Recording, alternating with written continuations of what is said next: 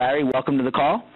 Thank you. Larry, I know you're going to talk a little bit today about your experience in the service, but before we begin, as we usually do, can you tell everybody how long you've been in practice and maybe just sort of touch on some of the things you've done in the past to help build your practice?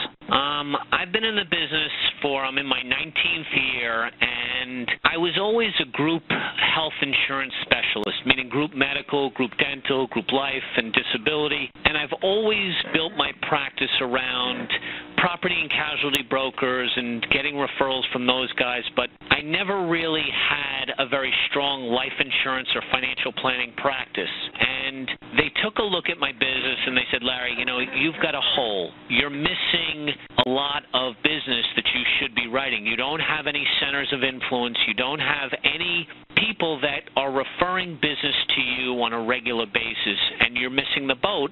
And especially for someone who's as energetic and who's got a fire in his belly to continue to succeed, you've got half your business, which is your medical business, doing fantastically, but your life insurance business is suffering. Got it.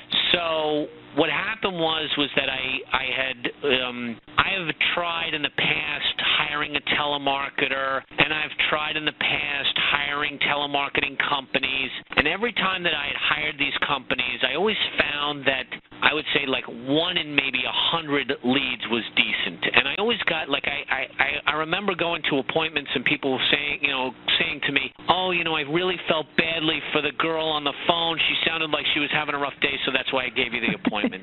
Okay, that's the norm, by the way. And that really pissed me off. So when I looked into your service, the one thing that kind of appealed to me was your professionalism. When I spoke to a reference, the first thing the guy said to me is, you're going to be treated like a professional. And I think for me, that was more of what I was looking for than anything else. And I will tell you that the first couple appointments, I walk into the reception area, and the first thing they said, oh, Mr. Terrell, so-and-so's been expecting you. Oh, Mr. Terrell, yes, he's been expecting you. So I felt like I was treated like a professional, which was really important to me. Great. Yeah, and that makes sense. And by the way, your story about when either you hired a girl or you hired a telemarketing company, that is the norm out there. And one of the things that we try to do, as you mentioned, is provide all of you, yourself included, with meetings where the people know why you're going to be there and what the purpose of the meeting is. And that's why we confirm all those meetings so that when you arrive, there's no question marks floating around. Why are you there? Who is this guy? What's he doing here? What's he want? And so thank you for mentioning that. Most of the people that I'm meeting are all very energetic. They're all enthusiastic. I found out literally this morning that she's decided to move $5 million over to me. Wow. To manage. You just brought it full circle. You preempted the rest of the conversation. Is there anything that I didn't ask you today? Is there anything that you wanted to talk about that I didn't give you the opportunity to express as far as your experience and so forth in the service?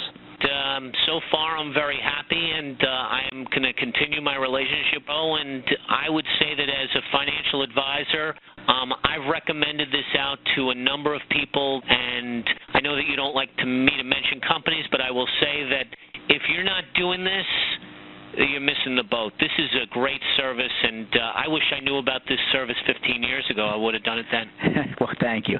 Thank you very much. I appreciate you sharing and taking the time out of what I now know is a very, very hectic / busy schedule. Okay, thank you. Sure.